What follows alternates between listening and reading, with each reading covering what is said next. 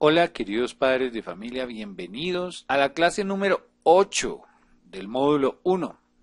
En esta clase veremos los hemisferios cerebrales. Los hemisferios cerebrales son dos hermanos gemelos, pero que no se parecen en nada en su forma de ser. El hemisferio izquierdo cumple con unas funciones específicas y el hemisferio derecho de otra forma. Son tan diferentes que no deberían estar juntos, pero al mismo tiempo dan el equilibrio que necesitamos para nuestra vida.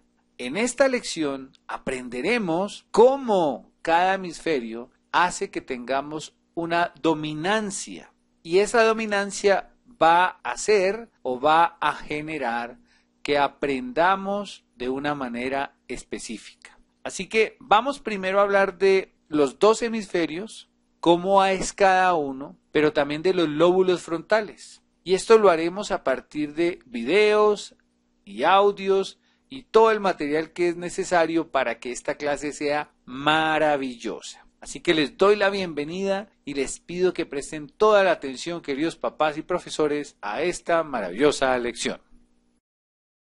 I grew up to study the brain because I have a brother who has been diagnosed with the brain disorder schizophrenia. And as a sister and later as a scientist, I wanted to understand why is it that I can take my dreams, I can connect them to my reality, and I can make my dreams come true. What is it about my brother's brain and his schizophrenia that he cannot connect his dreams to a common and shared reality, so they instead become delusion? So I dedicated my career to research into the severe mental illnesses, and I moved from my home state of Indiana to Boston, where I was working in the lab of Dr. Francine Bennis in the Harvard Department of Psychiatry. And in the lab, we were asking the question, what are the biological differences between the brains of individuals who would be diagnosed as normal control as compared with the brains of individuals diagnosed with schizophrenia, schizoaffective, or bipolar disorder? So we were essentially mapping the microcircuitry of the brain, which cells are communicating with which cells, with which chemicals, and then in what quantities of those chemicals. So there was a lot of meaning in my life because I was performing this type of research during the day. But then in the evenings and on the weekends, I traveled as an advocate for NAMI, the National Alliance on Mental Illness.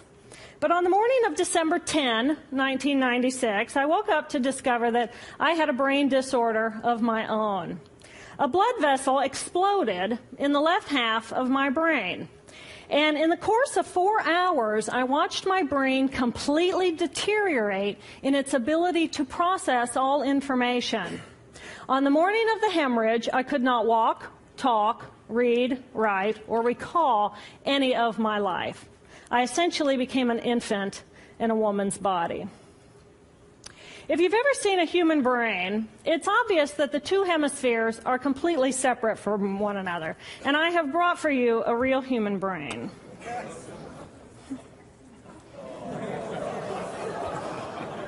Thank you.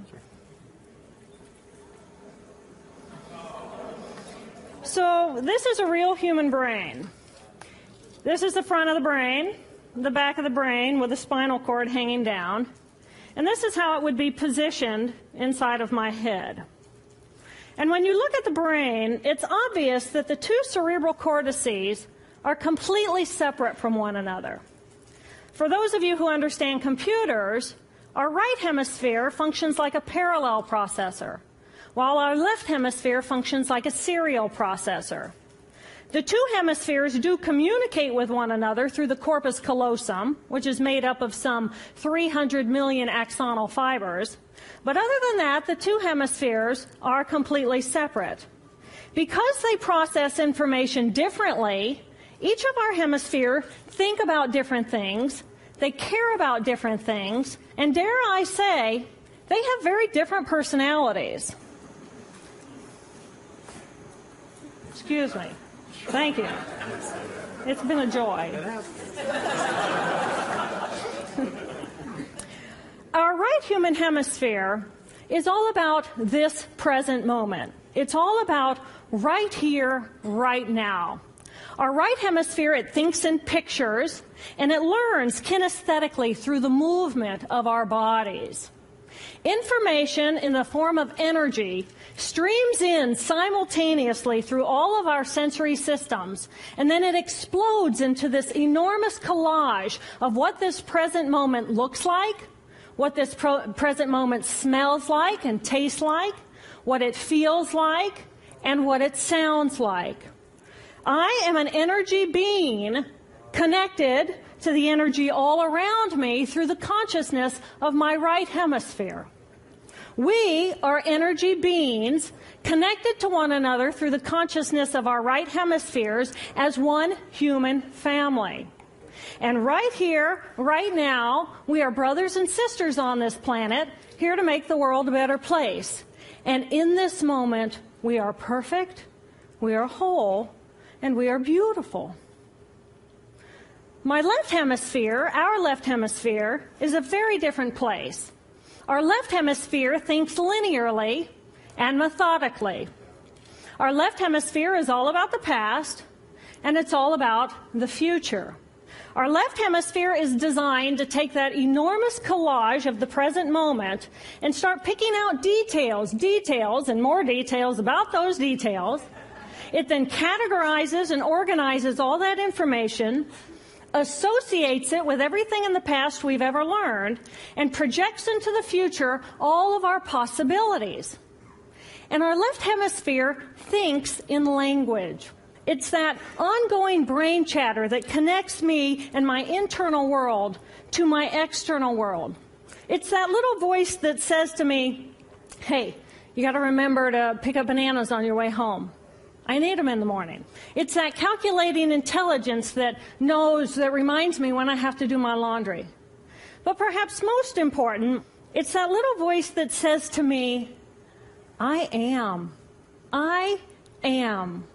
And as soon as my left hemisphere says to me, I am, I become separate. I become a single, solid individual, separate from the energy flow around me and separate from you. And this is the portion of my brain that I lost on the morning of my stroke. On the morning of the stroke, I woke up to a pounding pain behind my left eye. And it was the kind of pain, caustic pain, that you get when you bite into ice cream. And it just gripped me, and then it released me. And then it just gripped me, and then it released me. And it was very unusual for me to ever experience any kind of pain, so I thought, okay, I'll just start my normal routine. So I got up and I jumped onto my cardio glider, which is a full body, full exercise machine. And I'm jamming away on this thing, and I'm realizing that my hands look like primitive claws grasping onto the bar. And I thought, that's very peculiar. And I looked down at my body, and I thought, whoa, I'm a weird-looking thing. And it was as though my consciousness had shifted away from my normal perception of reality, where I'm the person on the machine having the experience, to some esoteric space where I'm witnessing myself having this experience. And it was all very peculiar, and my headache was just getting worse, so I get off the machine, and I'm walking across my living room floor, and I realize that everything inside of my body has slowed way down. And every step is very rigid and very deliberate. There's no fluidity to my pace, and there's this constriction in my area of perception, so I'm just focused on internal systems. And I'm standing in my bathroom getting ready to step into the shower, and I could actually hear the dialogue inside of my body. I heard a little voice saying, okay, you muscles, you got to contract, and you muscles, you relax. And then I lost my balance, and I'm propped up against the wall. And I looked down at my arm, and I realized that I can no longer define the boundaries of my body. I can't define where I begin and where I end, because the atoms and the molecules of my arm blended with the atoms and molecules of the wall. And all I could detect was this energy. And I'm asking myself, what is wrong with me? What is going on? And in that moment, my brain chatter, my left hemisphere brain chatter, went totally silent. Just like someone took a remote control and pushed the mute button. Total silence. And at first I was shocked to find myself inside of a silent mind. But then I was immediately captured captivated by the magnificence of the energy around me. And because I could no longer identify the boundaries of my body, I felt enormous and expansive. I felt at one with all the energy that was, and it was beautiful there. And then all of a sudden, my left hemisphere comes back online, and it says to me, hey, we got a problem, we got a problem, we got to get some help. And I'm going, oh, I got a problem, I got a problem. So it's like, okay, I got a problem. But then I immediately drifted right back out into the consciousness, and I affectionately refer to this space as La La Land. But it was beautiful there. Imagine what it would be like to be totally disconnected from your brain chatter that connects you to the external world. So here I am in this space, and my job and any stress related to my job, it was gone. And I felt lighter in my body.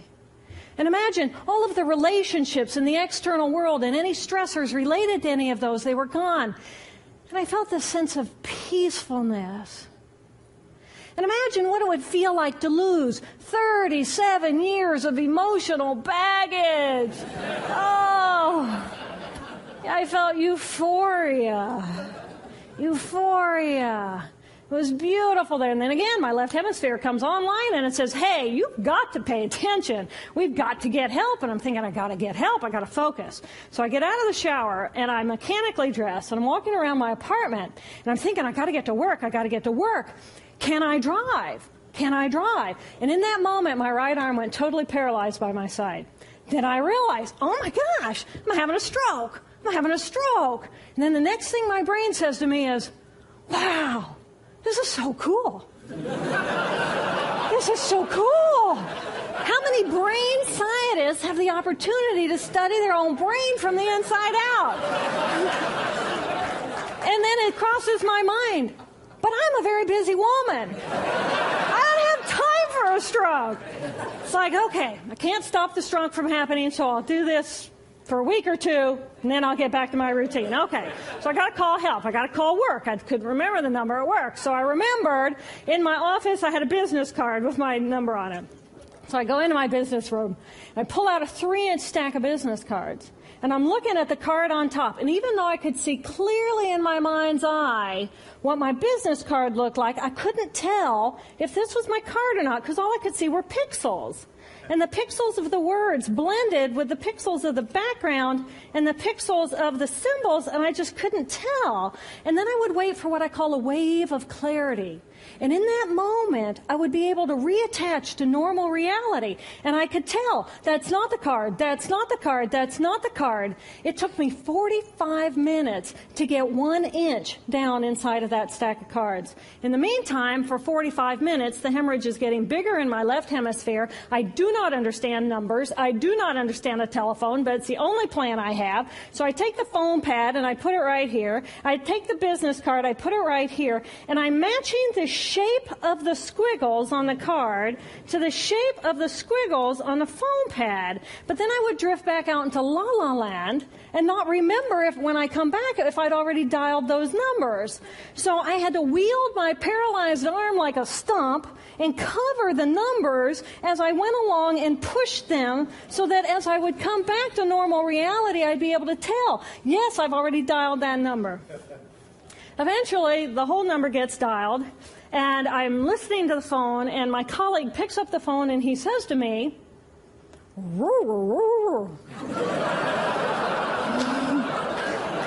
I think to myself, oh my gosh, he sounds like a golden retriever. And so I say to him, clear in my mind, I say to him, this is Jill, I need help. And what comes out of my voice is, and I think, oh my gosh, I sound like a golden retriever. So I didn't know that I couldn't speak or understand language until I tried. So he recognizes that I need help, and he gets me help. And a little while later, I'm riding in an ambulance from one hospital across Boston to Mass General Hospital. And I curl up into a little fetal ball. And just like a balloon with the last bit of air just right out of the balloon, I just felt my energy lift and I felt my spirit surrender. And In that moment, I knew that I was no longer the choreographer of my life, and either the doctors rescue my body and give me a second chance at life, or this was perhaps my moment of transition. When I woke later that afternoon, I was shocked to discover that I was still alive. When I felt my spirit surrender, I said goodbye to my life, and my mind was now suspended between two very opposite planes of reality. Stimulation coming in through my sensory systems felt like pure pain. Light burned my brain like wildfire, and sounds were so loud and chaotic that I could not pick a voice out from the background noise, and I just wanted to escape. Because I could not identify the position of my body in space, I felt enormous and expansive, like a genie just liberated from her bottle. And my spirit soared free like a great whale gliding through a sea of silent euphoria. Nirvana. I found nirvana. And I remember thinking there's no way I would ever be able to squeeze the enormousness of myself back inside this tiny little body. But then I realized, but I'm still alive. I'm still alive, and I have found nirvana. And if I have found nirvana and I'm still alive, then everyone who is alive can find nirvana. And I pictured a world filled with beautiful, peaceful, compassionate, loving people who knew that they could come to this space at any time, and that they could purposely choose to step to the right of their left hemispheres and find this peace. And then I realized what a tremendous gift this experience could be. What a stroke of insight this could be to how we live our lives. And it motivated me to recover. 2.5 weeks after the hemorrhage, the surgeons went in and they removed a blood clot the size of a golf ball that was pushing on my language centers. Here I am with my mama, who's a true angel in my life. It took me 8 years to completely recover. So, who are we? We are the life force power of the universe with manual dexterity and 2 cognitive minds. And we have the power to choose moment by moment who and how we want to be in the world. Right here, right now, I can step into the consciousness of my right hemisphere where I am the life force power of the universe. I am the life force power of the 50 trillion beautiful molecular geniuses that make up my form, at one with all that is. Or I can choose to step into the consciousness of my left hemisphere, where I become a single individual, a solid, separate from the flow, separate from you. I am Dr. Jill Bolte Taylor, intellectual, neuroanatomist.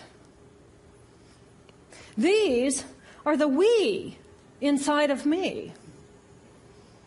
Which would you choose? Which do you choose? And when? I believe that the more time we spend choosing to run the deep inner peace circuitry of our right hemispheres, the more peace we will project into the world, and the more peaceful our planet will be. And I thought that was an idea worth spreading. Thank you.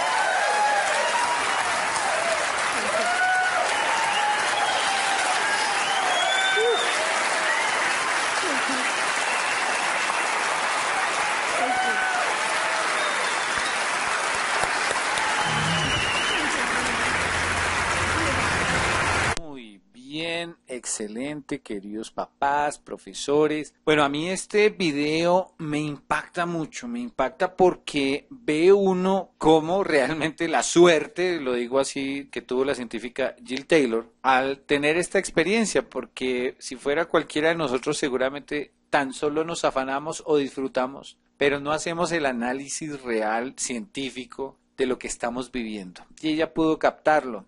Y a mí me impacta mucho porque siempre la ciencia ha permitido observar que cada hemisferio tiene una función específica y en la parte sensorial y espiritual siempre está en el hemisferio derecho, tal como ella lo dice, y en el izquierdo pues toda la parte lógica, analítica, operacional. Así que ella nos da luces, muchas luces para poder hacer un trabajo mucho más contundente ahora que se conoce del cerebro tanto comparado con los años anteriores. Ya como ustedes saben y ya han escuchado, el cerebro tiene sus dos hemisferios unidos por un cuerpo calloso. Ya hablamos que tienen más de 300 millones de fibras o axones que los unen para que se sincronicen el uno y el otro. Y bueno, y funcionan de modo diferente, pero complementario. Eso es bien importante. El hemisferio izquierdo controla, para dejarlo mucho más concreto, el pensamiento lógico, la escritura, eso es fundamental. Y ahí en el cerebro izquierdo se encuentra el centro del habla, del pensamiento, o sea, lo que ella decía en el video, esas vocecitas que nos habla todo el día, ese es el hemisferio izquierdo. Y esa vocecita nos permite analizar lo que sucede en cualquier momento de nuestra vida. Y además el hemisferio izquierdo controla nuestra mano derecha. También controla la capacidad para las matemáticas, para nuestra sensibilidad, que es bien importante. En la parte motriz, el cerebro izquierdo es capaz de reconocer los grupos de letras y forma las palabras. Es con el hemisferio izquierdo. También los grupos de palabras que forman las frases, tanto en lo que se refiere al aula como en la escritura, en la numeración, en las matemáticas y en la lógica, como a las facultades necesarias para transformar un conjunto de informaciones en palabras, en gestos y en pensamientos. ¿Qué tan desarrollado y ágil es el hemisferio izquierdo? Si logras leer lo siguiente, tienes el hemisferio izquierdo muy bien posicionado. Después de descifrar las primeras frases, las demás van a ser muchísimo más fáciles de descifrar. Voy a esperar un rato para que tú veas si lo logras descifrar. Y después yo te digo la respuesta.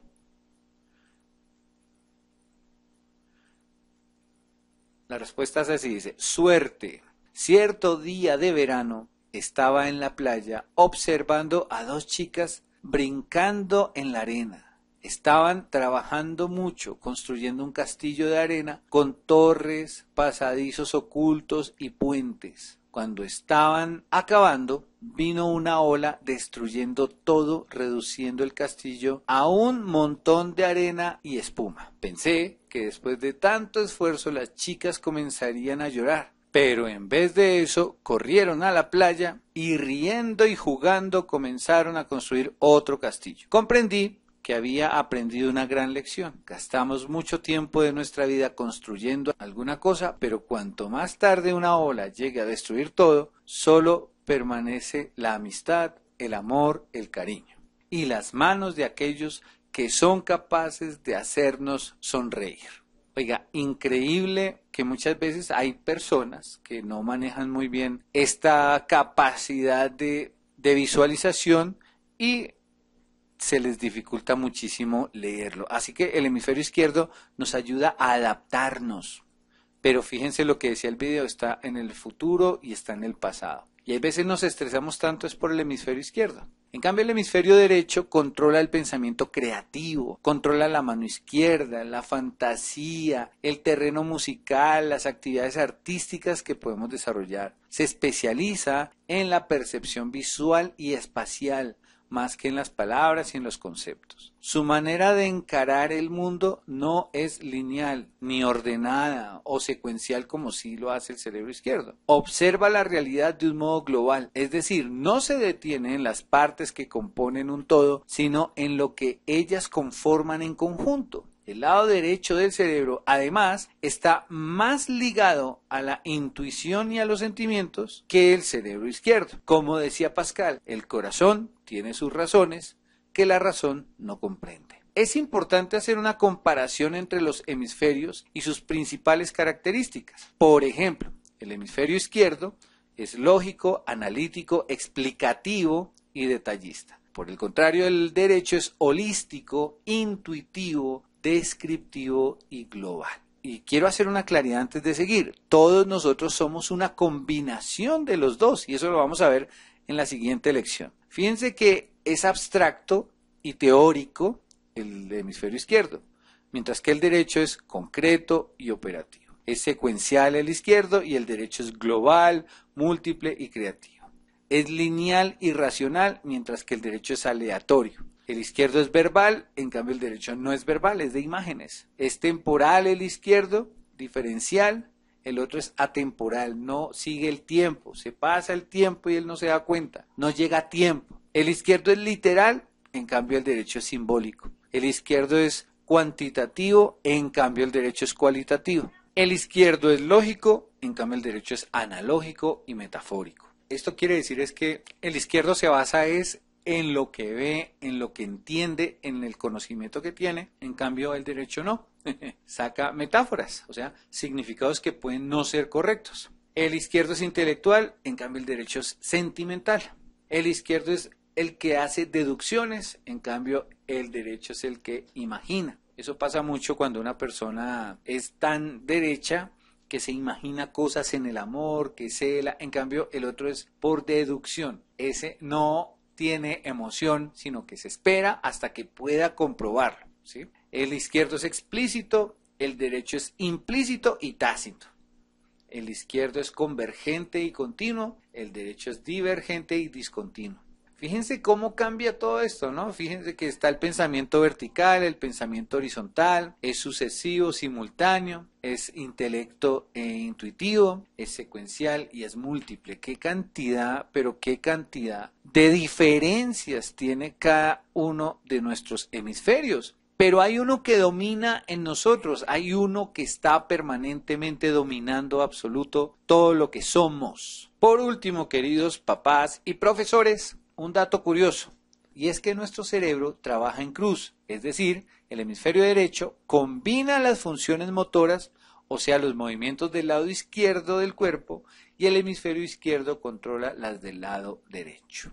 ¿Cómo les pareció, queridos papás? Fíjense que aquí podemos analizar muy bien lo que pasa con nuestros estudiantes, con nuestros hijos y sobre todo con nosotros mismos. En la próxima clase vamos a hacer una evaluación donde vamos a encontrar cuál es nuestro hemisferio predominante. Espero que les guste mucho y bueno, esta información es fundamental porque yo les pido que hagan ejercicios dándose cuenta cada cosa que hacen con qué hemisferio lo están haciendo. Empiecen a repasar la lección y vivan esta situación porque es clave, digámoslo así, para entender cuál es su hemisferio predominante y por lo tanto cómo aprende y cómo ve usted la vida. De ahí eso significa que también hay unos químicos que predominan de acuerdo al hemisferio y esto también es muy importante que ustedes lo sepan. Entonces nos vemos la próxima clase, queridos papás, queridos profesores, buen día, buena tarde o buena noche.